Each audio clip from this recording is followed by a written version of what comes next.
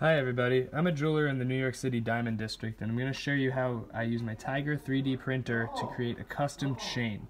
First I design the link and import the link with the jump ring into the Tiger Printer Tool software. It has high resolution and accuracy, so I know however close together I arrange these links, it'll print true to CAD. I like to use the Tiger castable resin so I could go straight from the print to investment casting. This print takes about 1 hour total, and once it's ready to cast, it only takes about 5 minutes to deburr off of the build plate, which doubles as the casting sprue.